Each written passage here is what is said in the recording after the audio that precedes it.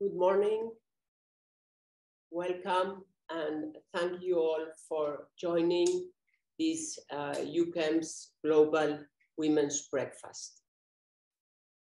As you are probably aware, the Global Women's Breakfast is an initiative from IUPAC, and the idea is to have women chatting around a cup of coffee, discussing on issues that deal with empowering women in science. It is usually celebrated close to the International Day of Women and Girls in Science, which took place recently. It is a worldwide event, and last year, for example, there were 350 of these breakfasts in over 70 countries. EuChemS had its own breakfast, but I will come to that later. For this session, for today's breakfast, we have chosen a particular topic which has to do with the situation of women in senior positions in academia and everything that is related to the so-called leaky pipeline.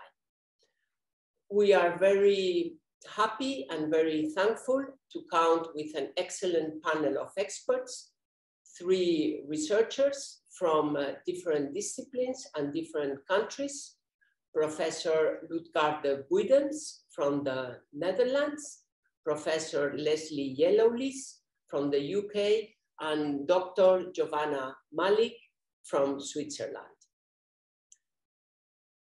The idea is to have this a very interactive event. So we are going to have polls for you.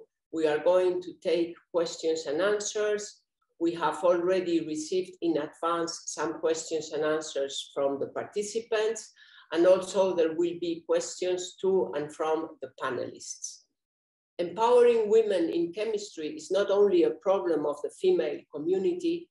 We are very aware that we have to count with our male colleagues on board. So therefore, we are very happy and very thankful to Professor Floris Rutges, who's the current president of EuChemS, who's joining us today, and who will now give you a short welcome address. Floris, the floor or the screen is yours. Yeah, thank you very much, Pilar. Also from my side, a very warm welcome to everyone here. I think it's really good that EuChemS started organizing its own version of the Global Women's Breakfast. And I'm very grateful to Pilar Goya, the former president of EuChemS, who is playing a very important role in organizing this, of course, very much helped by Nineta and the staff in the EuChemS office. Although the name suggests that this is an event only for women, perhaps it is also important that it is attended by some men, and I'm glad to see that I'm not the only man here who is attending. It would definitely not be good if only women or only the women in EuChemS would be emphasizing that women must be better represented in various aspects of the chemical field. And therefore, I'm glad to be here and speak a few words in my role as president of the European Chemical Society. As you most likely know, the European Chemical Society is an overarching chemical society which has over 40 national member societies as its members. And in this way, EuChemS is representing approximately 120,000 chemists, women and men, all over Europe. EuChemS plays a role in shaping policy at the European level. We advise, for example, on policy aspects to European politicians. As for example, we are part of the high-level roundtable on the implementation of the chemical strategy for sustainability, a roundtable that directly advises to the European Commission.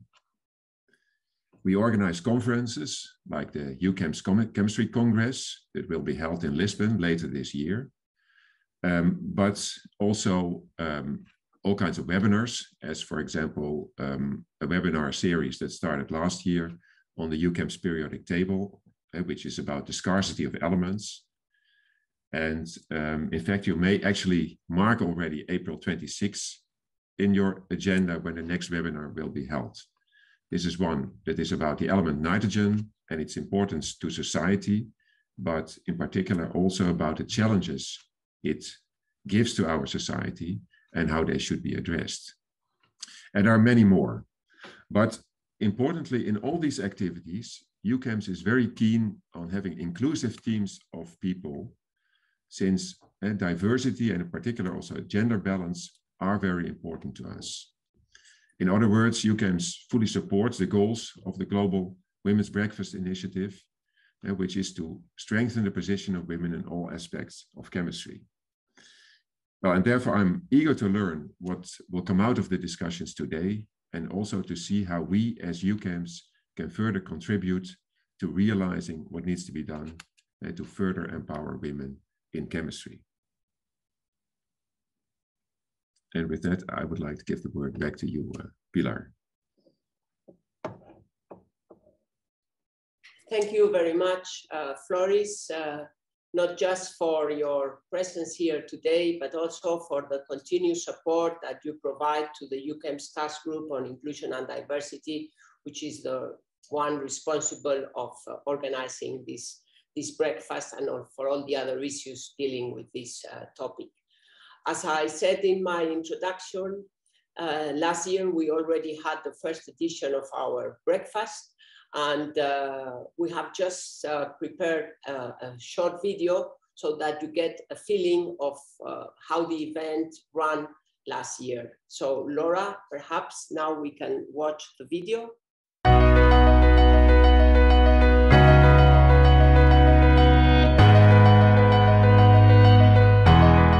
We have always strived for balance and diversity. Despite Marie Curie and her 2 Nobel Prizes and many successful females since her, the structural inequity is still there. When we think about STEM subjects, we know that girls perform as well as or often better than boys in science and maths at school, and yet far fewer girls go on to follow STEM-based study beyond school at university and college. Because this is a general problem, it's not a women problem. My credo, which is in line with my personal belief and also guides my actions and decisions in my life, is fairness and transparency. Chemistry is really a journey of creativity and discovery that brings so many positive real-life impacts. It's never been more important that we're able to attract the very best talent into the STEM community, and that's irrespective of gender, of course. Breaking stereotypes in the youth will empower the youngest generations of today to become confident leaders of tomorrow. I learned the importance of mentoring. Mentoring taught me to understand that we all have good things to share.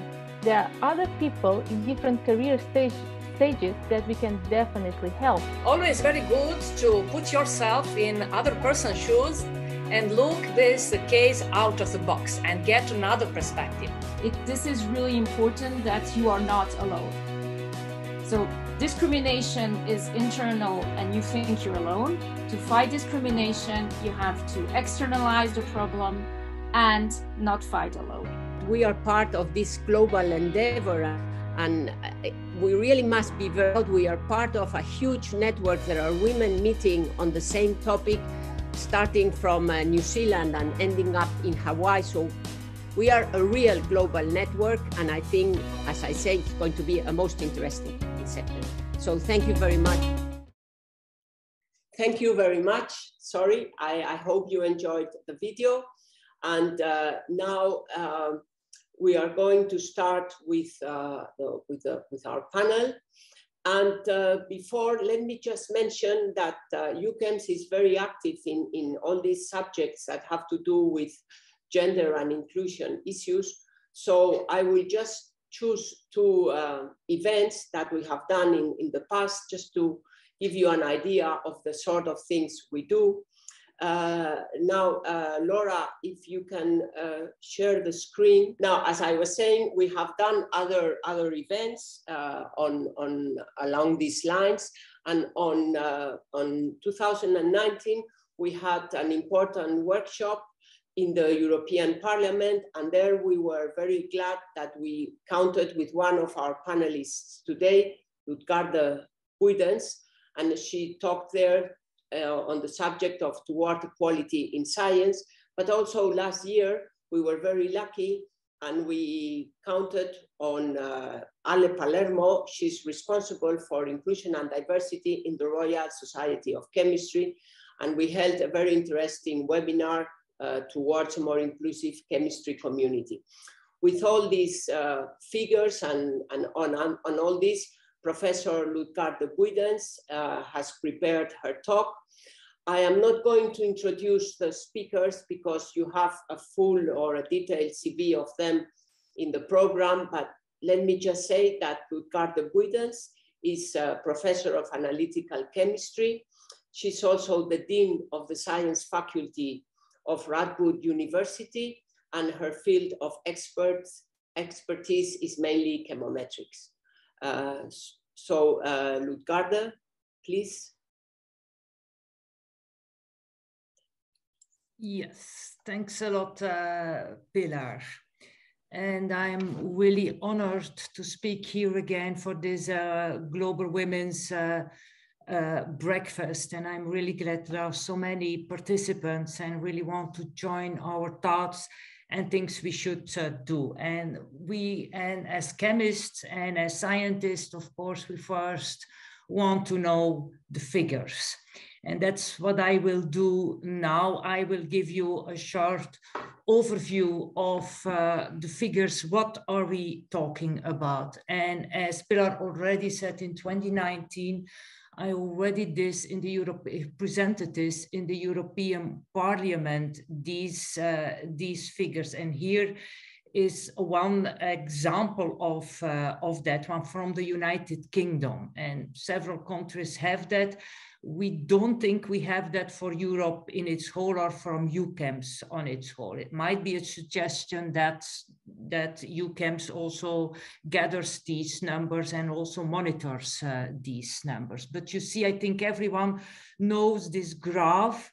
It's known as the leaky pipeline. The blue line here, the upper line, it represents the percentage of males in several positions, going from junior, from students up to full professors. And as you see, the percentage of males increases steadily. And it's sometimes called the leaky pipeline, as you say. But however, the longer I think about that and the longer I have experience with that, it's really a wrong name. We shouldn't call it the leaky pipeline because that suggests that women are leaking out of this whole process. And that's, yeah, that happens, of course, for partly, but it's really only part of the problem. So we really should find another name. It's rather a semi-permeable pipeline. But that's, so you see here, indeed, in 2018, this was the situation in the United Kingdom for chemical sciences. If I go to the next slide, Laura, can you show me the next slide? Yeah, thank you. That is the landscape in academia in the Netherlands. So this is not only chemists, chemical sciences, but all academics. You see, it's about the same situation. You go up to 80 to 90% males at the senior level, while at the lower, more junior levels, such as student, graduate student, PhDs, and so on, there you have about a 50-50 percentage. So that was the situation in 2018, but then I would like to show what's the situation now. Did we improve? And for that, I share with you the figures of the Dutch network of female academics. And they made a comparison between the situation that it was at 2000. Well, 2000s for many of you, that may seem as almost last century. But for me, actually, and maybe also for some of it, it really feels as yesterday. But You see there the situation in 2000, which is represented by the red line, where you had more than 90%, 10% share of male-female in academics at the full professor level, was a bit more serious or quite more serious than in 2020, where you see that the brown or the orange line. There, what can you see there? Well, I would like to give you a few remarks on with this figure. This is again academics in general, so not chemistry. So keep in mind, chemistry or sciences in general lag behind. Second remark is the Netherlands. That may be good news or bad news, depending on the viewpoint you say, is really in the worst quarter of all European unions as far as it concerns female equality or gender share of academics. So the chance that in your country it is even better or that it's not that worse is real. So what you can see indeed here is that there is an improvement over those 20 years. And the improvement is over all levels. It's as well in the junior positions as in the senior positions. You can even see that now in the PhD candidates and in the assistant professor level, it's pretty close to equality. It's more than 40% female scientists that are in there.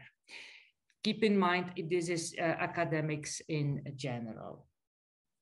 So what especially, however, in the more senior career positions, such as associate and full professor, there the problem is actually still serious.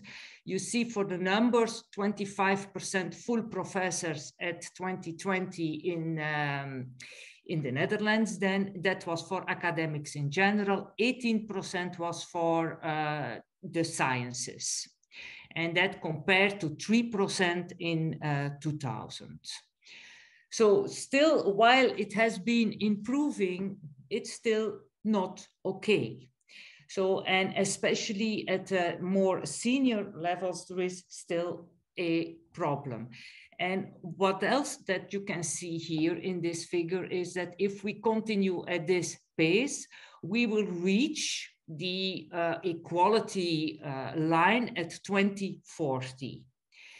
And that's then a question, do we want to wait to 2040? Is one question. And then at the same pace, I said, and then the question is, where does the improvement come from? If you analyze the figures, and you cannot see this in this graph, but the major steps forwards that have been made, at least in the Netherlands, was when there was a dedicated action from the Research Council or the government to increase the number of female professors at the several levels, and that had an impact. So that remains the question, indeed, what will happen if we don't have any more those impulses from the Research Council often? Will it ever normalize? Is kind of a major question. Then one more thing, what I see actually as a dean of the faculty, I have been the dean of the faculty for the last years, and especially at a higher level, there you see the bias problem. So you see the implicit bias, which is the underlying mechanism often for that inequality, is higher at more senior levels than at the more junior levels. And that is, of course, because those senior levels are kind of quite important positions for the faculty, for the university, for the department, for whatever. So for the appointment commissions, it's quite important that they make a good and the best selection of the best person to be nominated. And there, the danger of implicit bias is bigger than at more junior levels at the moment, where you see that there are positions, they are crucial, but not as crucial as these senior professor nominations. So that is certainly one aspect that is still playing and where we should work on. And then there is one other thing that maybe we should keep in mind and maybe worry a bit, because these are simply the percentages of share of female academics. It doesn't say anything of the level within a certain position. For instance, at least in the Netherlands, you have full professors, you have 2 levels in there, level 1 and level 2. And as you can imagine, one level has a higher salary than the other level is a higher rank. If you compare those numbers, those are still very bad numbers. Okay, but that is something that is not reflected in this kind of figures, but is really an existing threat to something that we should keep in our mind. But as a summary, I could say that yes, we are improving. Yes, we are on the we are on the good way. We really come more towards equality. But yes, there is also still much work to do. So I think if I took my time, and I will give the screen back to Pilar. Thank you very much, Lutgarde. I think it's been an excellent introduction, because really, in order to highlight the problem, we need figures and data, and you have done a very good panorama of where we stand and what can we expect. And by the way, concerning your suggestion, it's a very good one, and EuChemS is already working on that. We have already asked our member societies that Floris mentioned, that there are over 40, that we really need to have their data in order to have this data for ourselves and for chemists in Europe. So thank you very much. Now, as I said in the introduction, we have a poll for you, and Lutgarde has prepared a question which has to do with the bias. And now Laura will share the screen, and you will see the procedure, how you have to answer this poll. But in the meantime, I will just read you the suggestion of Lutgarde. The question is, will the bias automatically disappear when there are more women academics? It can be yes or no. Yes, once the percentage of female seniors is bigger than 40%, it will remain stable. And no, directed actions or support will still be needed. How we are going on with the gender bias? Maybe Lutgarde, you would like to comment something already?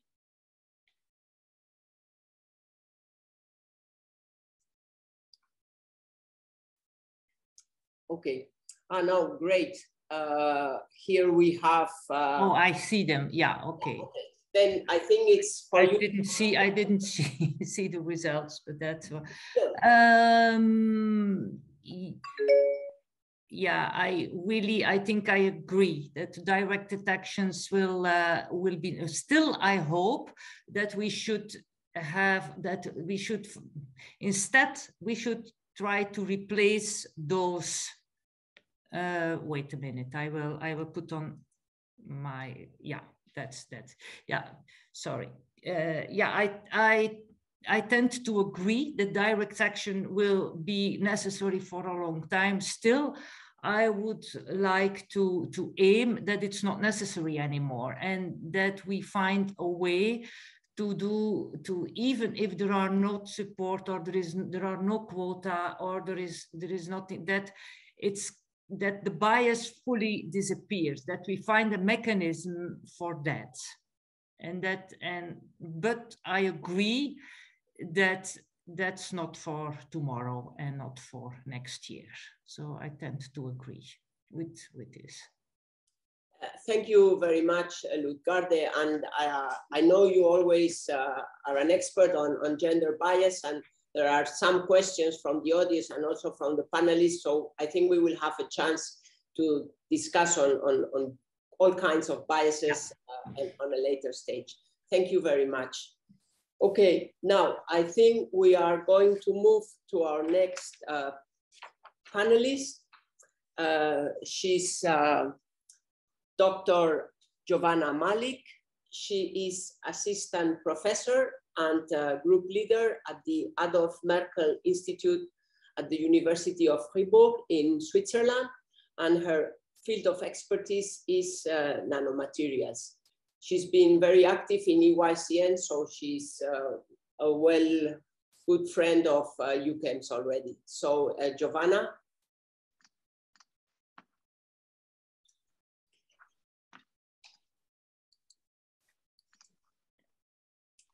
Well, thank you very much for this kind introduction, and thank you for the invitation. It is a great pleasure to contribute to this important discussion. Well, the issue of the lack of women leaders or leadership in the leadership positions in STEM is widespread. And this stimulates a number of ongoing discussions, including this one. This is also a very complex issue. And with that in mind, I would like to briefly touch upon a specific category of women aspiring for senior positions in STEM, which are those on their path to senior professorship positions in academia.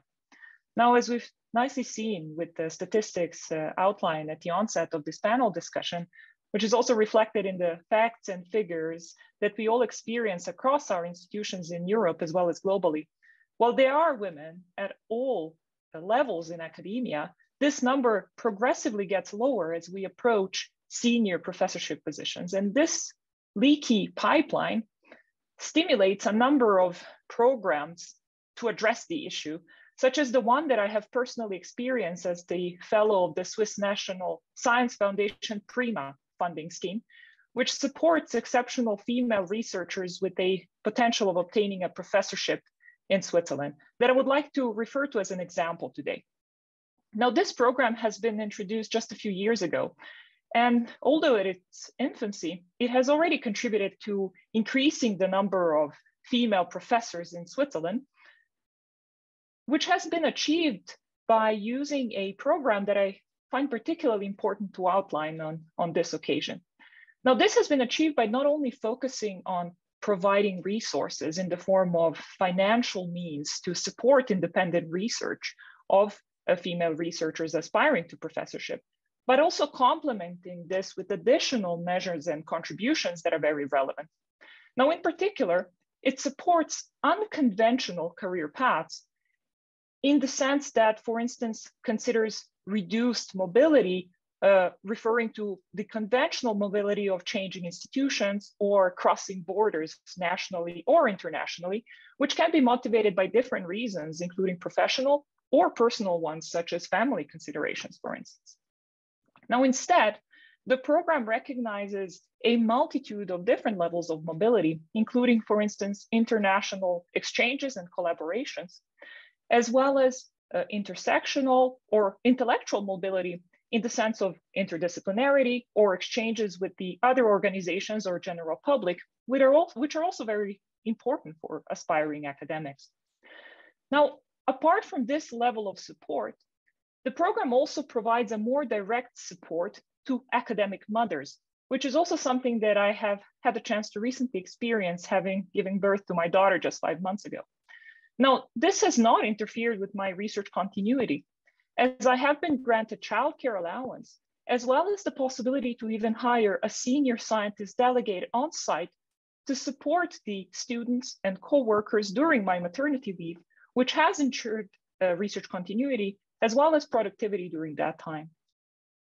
Now, in addition to these levels of support in terms of research funding, recognizing unconventional career paths, and providing family support, This program stands out as it also offers a unique mentorship and leadership program that are sponsored by the funding scheme. Now, specifically, this involves, apart from general lectures, workshops, or interactive sessions, the opportunity to network with some of the leaders in Switzerland, as well as globally, as well as benefit from individual mentorship and coaching involving professional academic coaches and mentors of our choice that provide individualized insights into the academic job market and guidance with respect to our career plans. Now, all in all, this removes certain obstacles and empowers women on their path to obtaining professorship. Now, all in all, this is only a small example of what our funding agencies, national policies, or institutional programs can do to support women aspiring to senior positions in STEM by providing resources, removing some of the systemic barriers for their professional development, and offering mentorship and leadership opportunities to realize their career plans.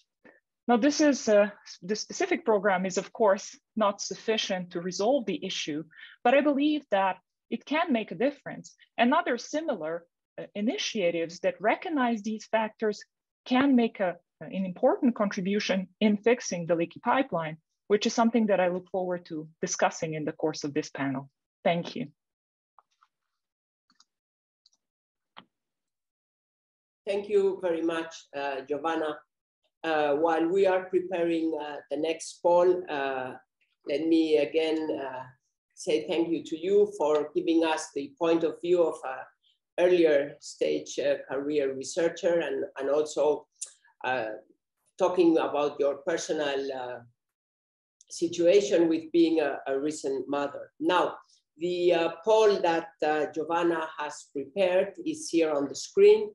What are the main factors contributing to the leaky pipeline for women in senior positions? Systematic discrimination, lack of resources and support, lack of mentorship leadership programs, all of the above, or none of the above. I liked Lutgarde's comment that perhaps we should not use the term leaky pipeline, although I have to say this is such an extended terminology, but maybe Lutgarde has a point when it's not really probably the best way to mention this phenomenon, no? So perhaps we should think of other alternatives, but the fact is that it is very extended, and everybody knows what we are talking about when we use these words, no? But okay, I think they are right. And the other thing that sometimes with these specific programs for women or specific initiatives, sometimes, and we will perhaps have time to discuss that, sometimes it's the women or the female colleagues that don't like to apply to these programs or to these initiatives because they really want to be on exactly the same terms as the male colleagues. But on the other hand, it is well known that unless we do some kind of discrimination, of positive discrimination, we will never arrive to our goal and to smash, as Lesley says, the glass ceiling. So, okay, this poll may take a bit longer, or no, okay, great, it's already there. And now perhaps, Jovana, you can have a look and perhaps give us your comments on the results. Sure, with pleasure. I think this is also a very difficult question to outline very specifically because there are indeed many factors. And I also agree with you, Pilar, and with Lutgarde, when it comes to terminology, it does make a difference. Because when speaking of the leaky pipeline, we associate this with a certain spontaneous process that is really not the case. And we see a lot of these systemic pushbacks that are not really associated with this process. I see here that the audience mostly recognizes that all of these factors are important. I do agree with that. And what I also see here is in the results that apart from this systemic discrimination, the audience recognizes nearly equal importance of both the resources and support, as well as mentorship and leadership programs, which is something that I really strongly agree with. And this is what I try to highlight in my brief opening to stimulate this discussion. So I really believe that investing in such instruments when it comes to promoting women and empowering women to take on some of these leadership positions in STEM are essential. So I look forward to also continuing this discussion based on the results of the poll later on. Yeah, thank you. Thank you, Jovana, for improvising a reply with all this data. And I think, yes, this provides us the feeling of the audience. So it's a very good input that we have. Now we are going to move to our next panelist, Lesley Yellowlees. She's Professor of Inorganic Electrochemistry in the University of Edinburgh in Scotland. And she was the president of the Royal Society of Chemistry, the first woman president in 175 years of history. So Lesley, the floor is yours. Thank you. And it was a great honor and a privilege to be the first president. And what's even delighted me more is the fact that we've had, we're on to our third one now. So our fourth one, just about. So it's really exciting because it's awful to reach a high and then have nobody else follow on behind you. So thank you, and thank you for the opportunity to speak to you all today. It's a wonderful opportunity, and I'm really looking forward to the discussion in a little while. So I'm going to speak today about what is responsible for the leaky pipeline and what can we do about it. And I'm going to refer a lot on a book that report, I was going to show it to you, but I can't, a report from the Royal Society of Chemistry entitled Breaking the Barriers. And I would encourage you all to go away and read it. There's some good numbers in there about the chemical sciences and what can be done in helping solve this leaky pipeline, or the semi-permeable membrane, as Lutgarde called it. Let's not get too fixated. We all know it as the leaky pipeline, so I'll refer to it of that today. So what is responsible for that leaky pipeline? And I was interested to see from Lutgarde's figures in the Netherlands for all academics that the biggest decline was from before you got to the senior positions. And I would say that there are three main reasons for the leaky pipeline that I've experienced, both through the Royal Society of Chemistry and through being head of science and engineering at the University of Edinburgh. People leave. There's a lack of promotion to more senior positions, not the top, but just on the pipeline, on the career trajectory. And some people just don't want promotion. So I would just like to look at each of those in turn briefly. So what are the reasons given for our younger people, our younger academics, for leaving academia? Why did they go? And there are several reasons, but the ones that are most often highlighted are the long working hours. And I should perhaps preface that by saying it's the perceived long working hours. I don't think there has to be long working hours, but people perceive there have to be long working hours if you're going to succeed in academia. Many feel there's a lack of support. There's unquestionably the unconscious or systemic bias that Lutgarde has already spoken about. There's the macho culture that is often experienced. There's a lack of family considerate conditions, and it was wonderful to hear of Jovana's experience, but that needs to be expanded. We need to get these special programs out there to help with these family considerate conditions.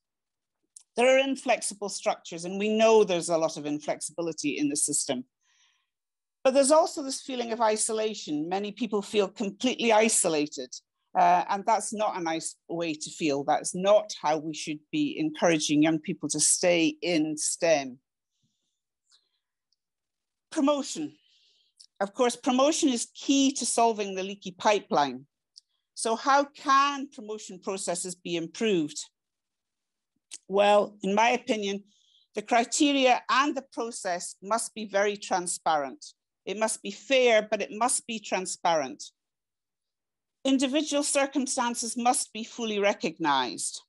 In other words, all contributions must be valued, and parity between research, teaching, and leadership must be understood at all levels. Universities can shift criteria. They can shift the criteria for promotion as long as they make that transparent. And in doing so, they must change the paperwork accordingly. As well as a lack of women in promotion, we also see a lack of women being put forward for prizes, for awards. I noticed that very much at the Royal Society of Chemistry. And we did a lot of work to promote prizes and awards and make sure women were being put forward for those prizes and awards, because we all know that in a CV, a prize and an award counts for a lot when you come to promotion. And we have to work with referees, because if we're changing the promotions criteria, then we have to explain to referees that that's what we're doing, and the referees must reflect that as well.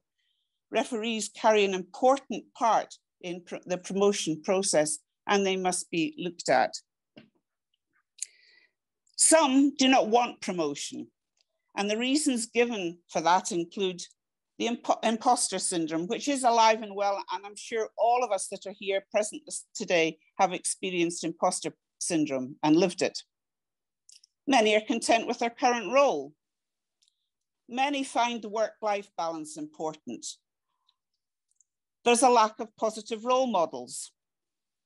And finally, one issue that we've not addressed is stress and mental health, and mental well-being is very important. And some don't want to take on the additional stress of promotion. So what can we do to increase and lead to a more diverse leadership?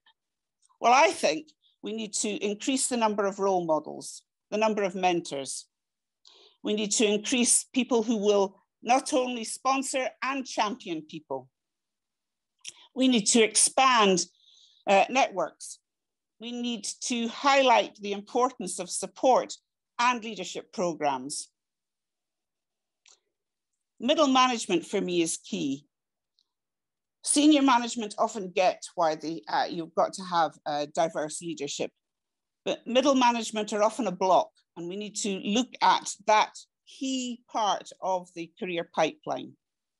We need to encourage flexible working. And finally, it is all about culture. And how can we change that culture?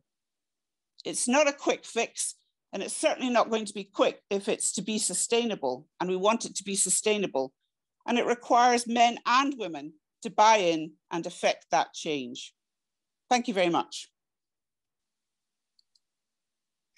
Thank you very much, Lesley, for your interesting talk, and also for the many suggestions for a way to move forward.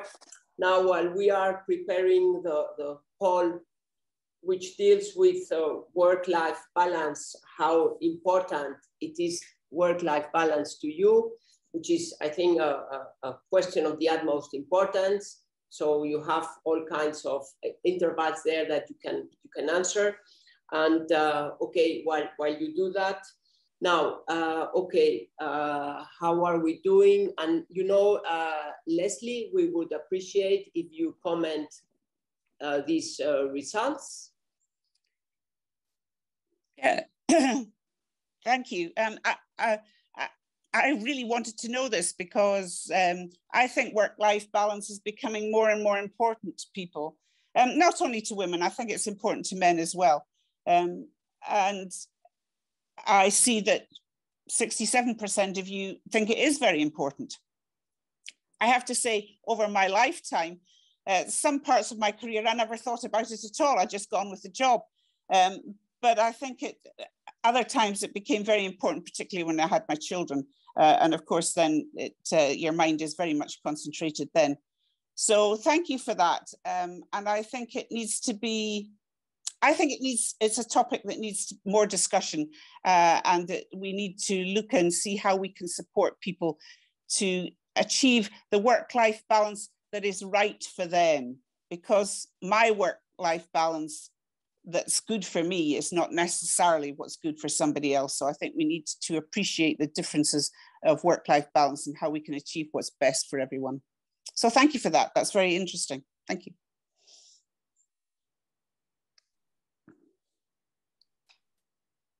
Thank you, Lesley.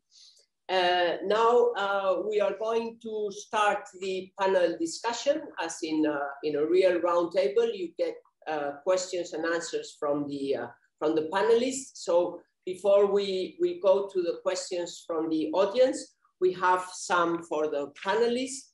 We have one for Lutgarde from Lesley, and it is how do we ensure that gender issues are not overlooked with today's increasing focus on race?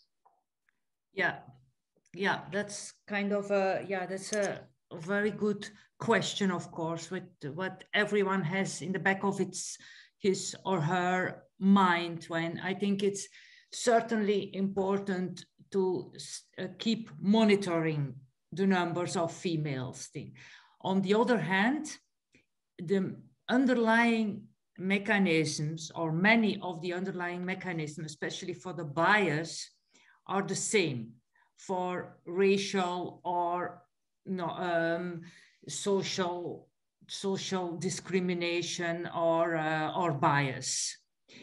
So I think when the awareness also for race and non-Western is increasing, it will work hand in hand also that the awareness for females will increase. So I think it goes hand in hand, these things. And especially we don't have to forget, we are here the European Chemical Society, but there are many female scientists also in Africa with a non-Western background. We actually, as women, we should also be aware that we protect or we take these women to, also in our in our considerations. So I really think it's not a contradiction. I don't think it's a threat, but we should, of course, keep monitoring the share of female scientists in chemistry and in science in general. But I really think that it will help us to change the culture, the attention to race. That's how I feel about that one. I don't know whether you agree, Lesley. Unmute. Yes, very much. I find it, that's why I posed the question. I wanted to hear your answer. I think it's actually quite difficult. And I think if we don't keep highlighting the gender issue, then I think, unfortunately, what tends to happen is people assume it's solved, and therefore they don't pay attention to it anymore. And then we know that if it's not being sustainable, if it's not built into the culture, as I was saying at the end, then we find ourselves in 10 years back to where we started. And that's certainly been proven in other institutions, not necessarily in academia, where they've done a lot of work, got women promoted, got women, seen the build-up of that, and it's worked very successfully. Then they've stopped highlighting it, and they've gone back in 10 years and gone, how did we get back to where we start? Why hasn't that been sustained? And therefore, that's my question. Is I think it should be fair, it should be equitable, we should be inclusive for everyone. But at the same time, I think it's important that we also keep highlighting and keep pushing the gender agenda, if you want. Yeah, I agree we certainly should monitor it, but that fallback, you know, whenever you don't pay attention for it, that's also kind of danger. We should find mechanism that it stays stable also in a normal situation. It should, and that's what I'm struggling with. What are the mechanisms to make this disappear in the normal, and that especially that implicit bias and all these things? How do we guarantee? Are there tricks for that? That's kind of the holy grail question for me.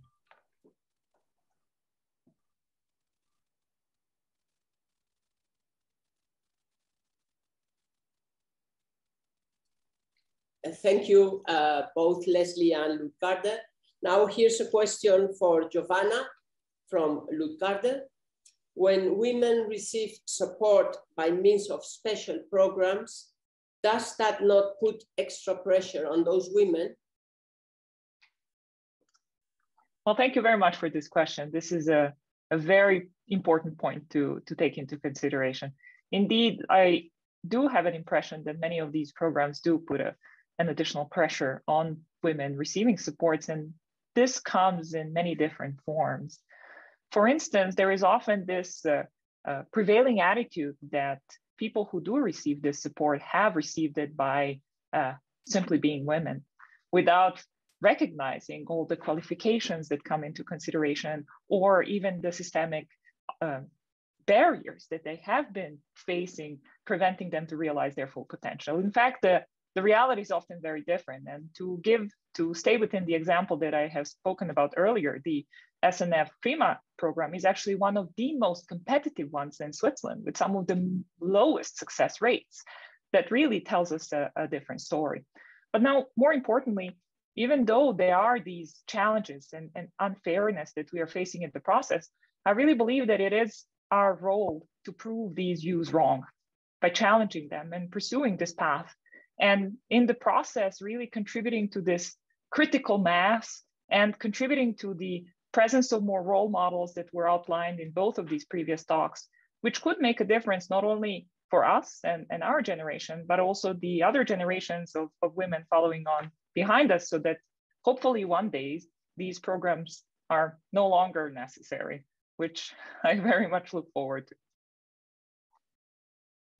I wonder what your opinion is on this topic, Lutgarde. Yeah, no, it's true, especially when there are only a few women in these things. So then you are the only one in that special program, and then you have to prove it. So that's you really deserve it.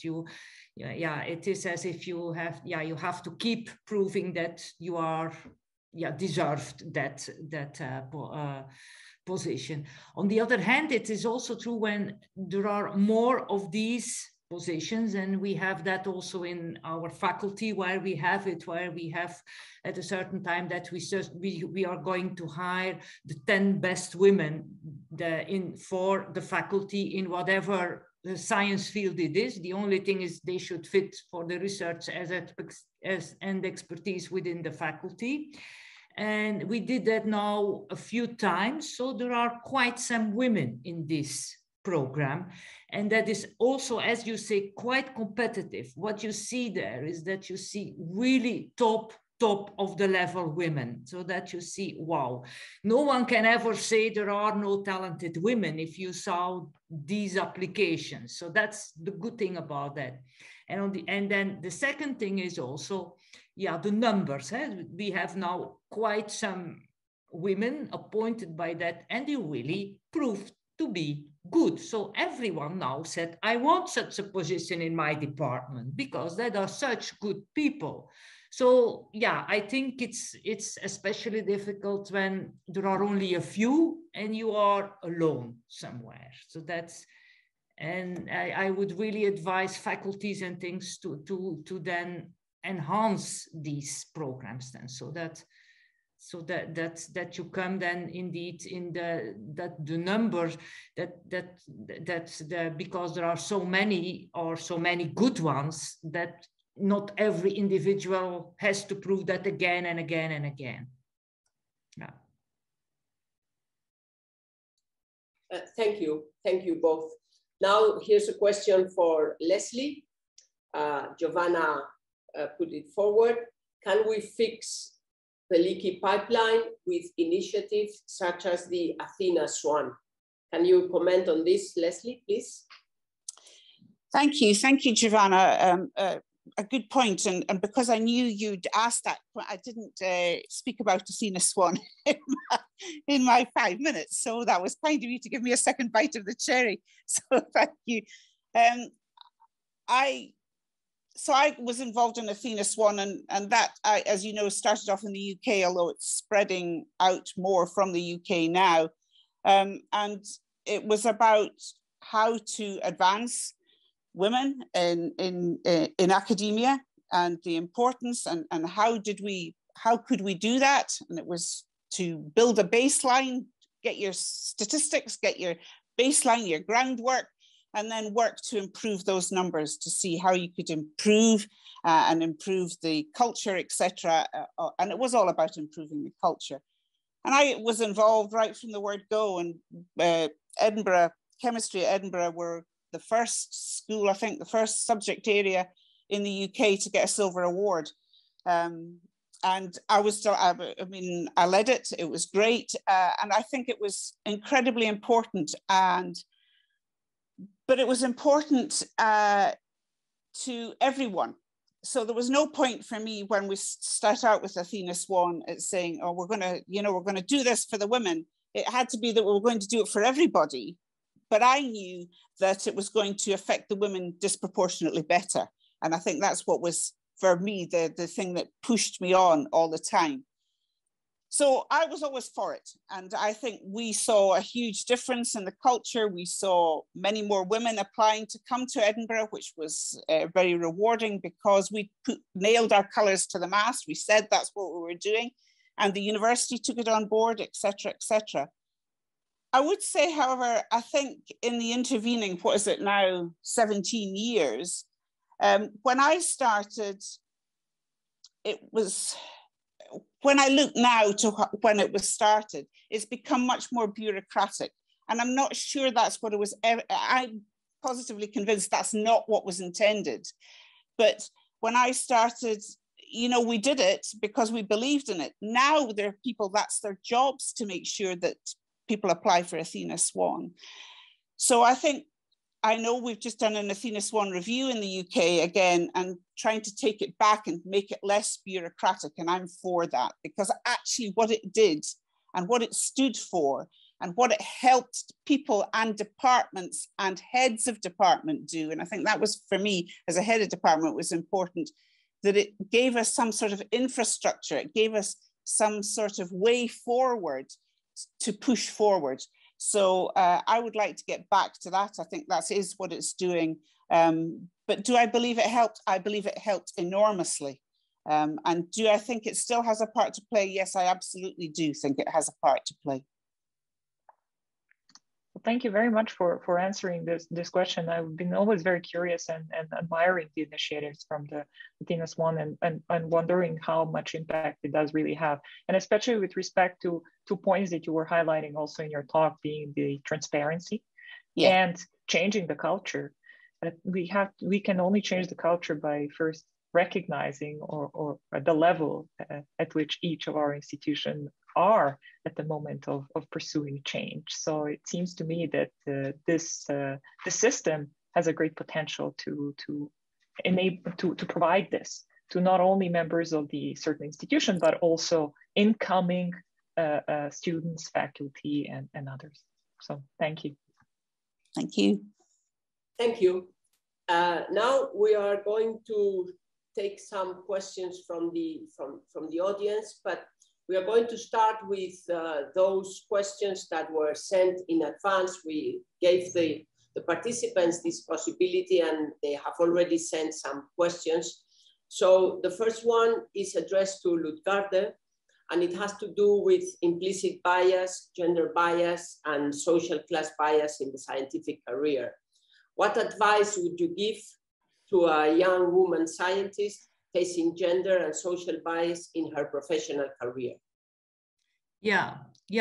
That's, I think everyone encounters this problem. I think somewhere in the career, I would say, stay calm, do not panic, I would say, because I think you have to keep in mind that it's not on purpose in the majority of the cases. It's not really, I think, the systematic discrimination of females is not something that people are aiming for. If you have an appointment committee, it is never, they never go into there and we will not appoint a woman. That, as far as I can see, it's never the intention. So it's not on purpose. So that's you have to keep that in mind. So that there is that kind of implicit bias is a fact of life. So that's and what you can do, it has already been mentioned as by Lesley, I think, and also by Jovana. Go and speak, and it was also already in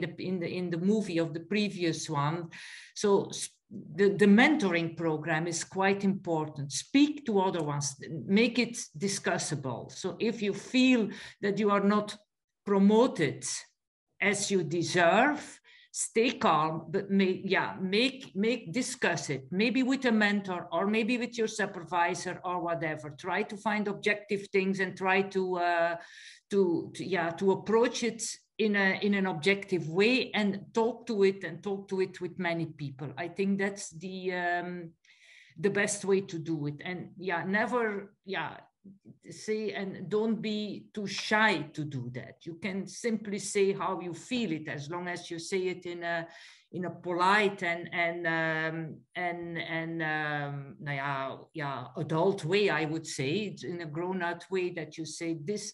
I feel this is not right. I feel I missed here a promotion. And can you explain me why? If you always ask explanations, you make people think.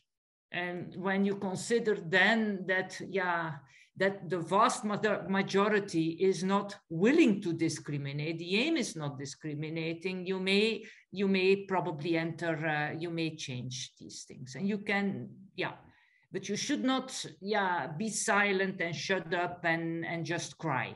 So that's something, but don't panic, just talk about it. And if it's not today, then it's tomorrow, but go for it. That's what I would say. Thank you. Now, a question which I think is important for the younger audience, to Jovana. How manage guilt when not working full-time due to having a child while in PhD? Well, this is a very challenging question for many reasons, including the fact that we all manage our time and feelings differently. Although this feeling of guilt already feels very familiar. Now, if I would like to provide a personal perspective, is that what I really find insightful and important is to identify an environment which is supportive and which recognizes and values both of your roles, which are very important. It's quite incredible on what academic mothers are capable of, and this is a valuable contribution to the field. And in that sense, it is important to recognize the environments that value these roles, and those who do not recognize really the importance of it, I believe that they do not deserve you. You are really capable of pursuing that, and I hope that really this feeling of guilt does not stand in your way. And with that in mind, maybe I can also connect to what Lutgarde was saying, being that you are not alone. And it's important to, in that sense, if the environment at the moment is not as supporting and recognizing of both of your roles, finding a community is very important. And many of our institutions, if not all of them, do have communities of academic mothers or women working in academia and who recognize the issue, and men who are allies who do very well recognize and respect the issue. So talking about it and finding the way to navigate this environment is an important thing to consider. So I hope that this can really enable working mothers and academic mothers to realize their full potential and happiness and peace in the process. Thank you, Jovana. And now the last question from the audience. sent in advance to Lesley. How do we specifically help women of color or women from minority groups to get senior positions in STEM? Thanks, Pilar. A great question. I mean, intersectionalities are a real, I hesitate to use the word problem because it shouldn't be a problem. You know, what we're looking for is to move it forward. But I think if I look back, I think we can take some of the lessons we learned on how we moved women as a whole forward, and then look to see how we can implement that and help these intersectional issues. So I think it's important that we get role models, that we have mentors, that people talk about it. And just as when we started on this to get women put forward, I relied heavily on male mentors because there was no other mentorship around there for me. So I think it's important that we women who are not, or that I'm not a woman of color, but that I understand what you're going through, because I went through that just to get from a woman into a man's world, if you see what I mean. So I think it's up to us to help to support you. It's up to us to talk about it and to make sure that what you're saying is recognized, and that we can take those points forward, and that we can help you gain the promotion, gain your career, because why wouldn't we? Why wouldn't we do that? And then once we've helped increase the number, then there are more role models in place, but we can't suddenly put role models in place. So what we've got to do is help get the role models there in place in the first, initially. And that would be my way of doing it, is to see what I can personally do and what we all can personally do. And in order to do that, I come back to what Lutgarde was talking about. Let's talk about it.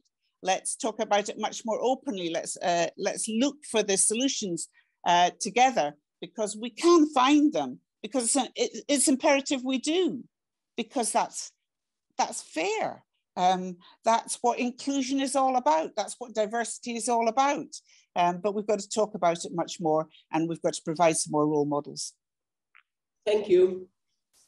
Now, there have been a couple of questions from the audience that have to do whether universities should have different criteria for promotion for female faculty who have young families and significant childcare responsibilities. Are there universities that have special facilities like kindergarten, schools? And also, if it is reasonable to expect female professors to have comparable CVs to their male colleagues when they apply to promotion? This is a general question to all three of you, so whoever wants to take it, please go ahead. Lesley, thank you.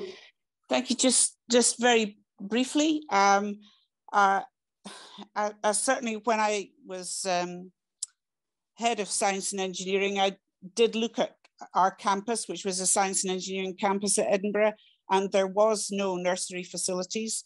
And so we did get a nursery built. And that was through a lot of pressure from a lot of different people. So I think you have to look for facilities like that and make them available to everybody there. I would say that when we opened that facility, the first question I got was, well, what are you going to do now for after school care, Lesley? So I think, there's an expectation, and we are right to meet that expectation, and then it moves on. And so we should move on. So there are things we can do about that. I think there's room, and that's what I was really talking about, was when for promotion, I think it's incumbent on senior managers to understand that there is not only one route to promotion, that you can get promotion through many different things. And it's not, before it used to be, how many papers had you published, how many prizes had you got, how many talks had you given, how much grant income had you got, and these were all measurables, and that was fine. And that was, in my day, how you got promotion. And to a certain extent, I'm afraid to say, is still prevalent today. But what we can look at, I think, and what we should be doing is there's lots of contributions people make in academia. And we should be looking at the full picture. What is it that academia needs in its staff? And it's not only research, it's lots of different things, but you have to get everybody to recognize that. So don't try and be the same as the next person, you know, be yourself, bring your own individual things in there, but that has to be recognized, and it has to be recognized at the top of the university.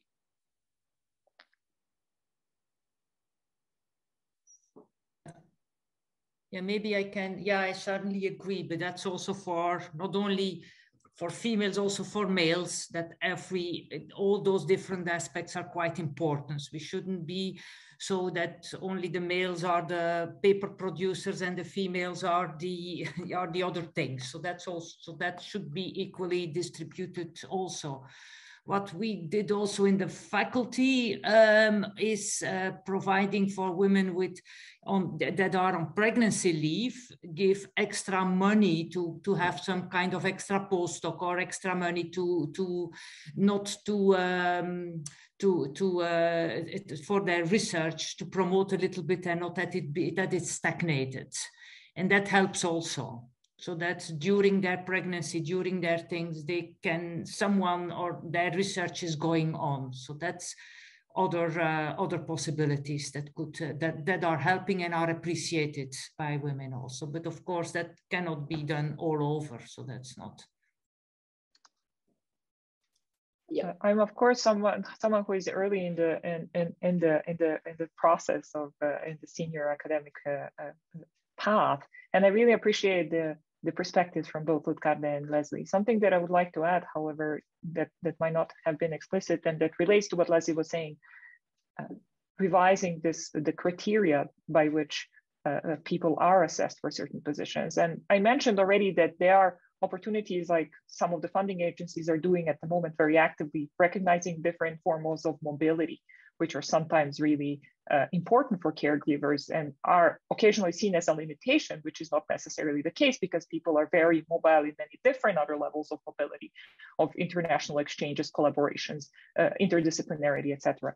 But also there has been a component that is increasingly important in the assessments, which is to recognize these kind of, they're often referred to as career breaks, which might not also be the best terminology, but taking these the time that is dedicated for caregiving, either for childcare, family care, or caring for other family member, are really taken into consideration as a number. This can be quantified really as an amount of time the person is actually dedicated to this in this particular role, and deducing this from the overall academic age.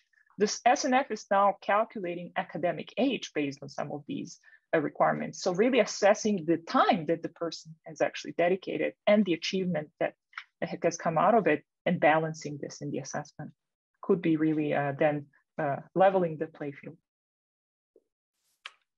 Thank you. Let me bring forward another question from the audience. It says only a relatively small percentage of people, either men or women, achieve senior positions in either academia or industry.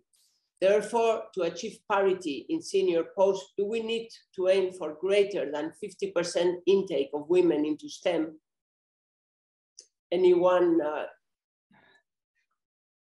I think, what I understand from that question is, okay, there are only a minority, of course, of men and women that go through to the senior level, but the equality is not that we aim that 50% of the women are senior. The equality is that 50% of all senior positions, 50% is women. And you can maybe say, okay, there are not enough women now to acquire that, but yeah, that is anyway, that's given that the shape of that pipeline, that is something that we should strive to and aim to 50%, whether it's 50% or 40% or anyway, it should be, yeah, it should be over 40%. And I agree, actually, yeah, it should, but that's of course not real. It's also important that there are males in the unreal situation that there would be 90% female full professors, then we should be worried about attracting males. But I don't think we are still there. So that's. But it's really the balance which is important. It's not, and that's really an important, because yeah, everyone brings in different, males and females bring in different expertise, different attitudes, and it's the balance in life, in nature, have a balance of males and females. So that should be in science too. So that's. So I agree with you. So if we look at a subject such as nursing, for example, then 90% of the professors are indeed female, and it's the flip. And so we're looking here for an even playing field across the board. I think in terms of leadership, I mean, I've talked very much from being the leader as heading up a school or heading up a faculty or whatever. But of course, we've also got these senior leadership positions of the large grants, for example. And I know a lot of work has been done in Europe about the lack of female PIs on big grants. And I know Elsevier has done a lot of work on the lack of women PIs in grants and in publications and things. There's a lack of senior women entrepreneurs, you know, starting up businesses and things like that from their research. And so I think when we talk about senior leadership and women, there's lots of different areas, you know, there's lots of different ways we can be talking about that senior leadership. And how is it we encourage women into all of these, because the numbers are lacking in them all. We tend to talk about the leaky pipeline and the title, if you want, that comes with that. But there's also, I think, the leaky pipeline in where are our senior women in these leadership PI positions, and we should be looking at that as well and seeing how we can support women to do that. These are very important points, and I just want to add one more important consideration, and this refers to the onset of this panel discussion when we have seen the statistics. So it's not only about reaching the 50%, but it's about really having the equal representation when considering the entry number of people who are in certain roles. We see that, of course, when it comes to leadership positions and male representation, there are only few leaders that do reach these positions. But if we look at the progression from the entry point into the process of the representation of male and female, this is where the leaky pipeline comes into place. And I just wanted to maybe reemphasize this because I wasn't sure with respect to the question whether this was, that this clearly came across. So it's not about reaching 50-50 by enforcing it if this was not the case before, but speaking for chemistry, we have across universities even more than 50% PhD students that are female, but we do not see this at the professorship level. It really gives us an impression that there might be another issue that is being discussed here. Just maybe restating helps contribute to the discussion. Well, I thank you. I think we can take another one. Well, this asked, someone from the audience asked for comments on, it sounds like mending the leaky pipeline for women could improve conditions for all academic, regardless of sex. What's your opinion? I agree. I think if we improve the conditions for everybody, and why wouldn't you? Then it's been well proven that women benefit disproportionately. So if you want women get the better deal, but everybody feels they're getting part of the deal. you know, so you've got to make the culture better. You've got to make working conditions better for everybody. And, you know, I think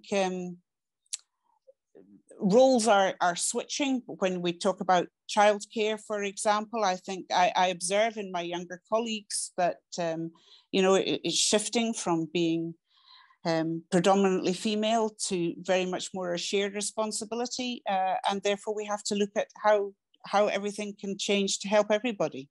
Of course we should. That is what we should be doing. Yeah, I think in the Netherlands, but I think all over Europe, there is the new wave of what do we value in science? Do we value only that H index or the number of papers or the citations? There are many, as Lesley already said, there are many, many other things that are important to improve science and to make progress in science. And that's that's quite important. I think that will also help women, because it's not only the amount of money that you can gather, or the grants or whatever. There are many different aspects, and that's not only for women, it's also for males, because they also suffer under this kind of very tough culture, and that thing will also help. And I think we should profit of that as females, so that we should, because that it's a change of culture that is happening, and that's good. I entirely agree with both of the statements. I really believe that one of the points that stimulates all these discussions is really that improving these conditions for women improves the situation for all the others, and this is what we are striving for in terms of our colleagues, attracting the best talent, having the best working environment, and family supported at all levels, which of course involves both male and female representatives. Could I make one suggestion for EuChemS, maybe? Because one of the problems that I encountered also when I saw in the vacancy for senior positions in my faculty and in the Netherlands in general, is that it's very hard, especially in chemistry, to reach all female candidates. It's the number of applicants is quite low. So I think and in physics, they do a good job, because there are many lists there of female scientists, and the female scientists inscribe on that list, so that, and you give your field of expertise, and you say, okay, when the board when a board is looking for senior positions, at least you have a list where you can send it to and you can apply for. So at least you have reached those people. And in physics, they do a better job than in chemistry. So I think maybe there is a role for EuChemS to make such a list where females can inscribe with their expertise, what is their next job expectations or something, so that they can say, at least if we send then the vacancy for a senior position or any position to that list, at least, you see it. Thank you very much. This is a very interesting discussion, and I am sure we could go on forever, but for the sake of time, I would like just to close with one final question to all of you. Someone sent it from the audience. And it's the distinctive qualities that women bring to and enrich the work environment in science. I would like to listen to the opinion of all of three of you. What difference does it make when you have women in the environment? Who would like to start? Yeah, I can start if you want, so that. I think it's the diversity of attitudes, the diversity of approaching science and approaching problems, not only science, but approaching problems and it's the balance that is important. And you cannot deny, if you have a diversity in how you approach problems, you come to better solutions. And that's, I think, one of the important things that women bring in. It's a diversity of ways how to tackle science. Also, it's another creativity. It's a more, yeah, you bring in more diversity. And that's not only true for women, it's also true for inclusion in general. Whenever you bring more perspectives into a problem-solving process, you come to better problems, to better solutions, I mean. So you approach the problem in better ways, and it's kind of a de-escalating, and that's as well when it's 100% women, it's a problem, because then you go in a certain way of solving problems and it escalates. If you have 100% males trying to solve the same problem, you escalate, but in another way. So it's the balance that is important, the diversity. And I think the work balance, the importance of the work balance thing that is now so important is, I think women have kind of a big part in that discussion of the whole work-life balance. So I think, yeah, I think we can say that we make a little bit of a better world, scientific world for us. I cannot agree more really with what has just been said. And it's really not only about women. Our society is incredibly diverse, and recognizing these diversities from the pragmatic standpoint already known to be beneficial for our working environments, for our science and for our research, problem solving by bringing different experiences and perspectives, but also the fact that we are such a diverse society and actively contributing to having this diversity reflected in our environments is only humane, and it also contributes to a much healthier environment in that sense that more naturally reflects the state of our society. And this is, in my opinion, already a cause worth fighting for. So I absolutely agree. Of course, we can't do the blank experiment. So I have asked several male colleagues, having gone into meetings and said, you know, how does it make any difference to you? You know, when it was a only male committee or meeting or whatever it was, and now you've got women in here, has it changed? And they say it changes the dynamics. Now, I can only change the dynamics of the group. And you know, I think that's what diversity does bring. It changes the dynamic of a group. And I think that's what's important. And yes, we can get to a better solution, Lutgarde, but I think we can also get to that better solution quicker. So I think when we're looking to solve these grand challenges, we need to find the solutions, but for some of these grand challenges we're experiencing just now, we need to find those solutions very quickly indeed. And I think bringing in the diversity, and it's not only men and women, it's, as you've said, Jovana, it's this whole diversity. It's how do we get good representation from across the whole community to contribute as best we can. But I must say, as somebody who's worked in many different committees, I don't know about the rest of you, but the more diverse the committee, the more pleasurable it is to work in, and the more I get out of it. And then the more I get out of it, I feel the more I can contribute to it. So it's a circle, and it's an empowering spiral upwards. So I'm all for diversity. Thank you. That's a very good statement. We are all for inclusion and diversity. I will just say very few words for closing this session. Obviously, all of thanks. I will have some slides that Laura will share now. I would like to thank the organizers and the coordinators of this event, Ninetta, our Secretary General, Laura, Anna, and Julieta. You can imagine that to put together this webinar, with the all this interaction with the audience and questions and so on, I think they have dedicated a lot of effort, and we should recognize them. Of course, I have to thank all of you for participating, all the participants.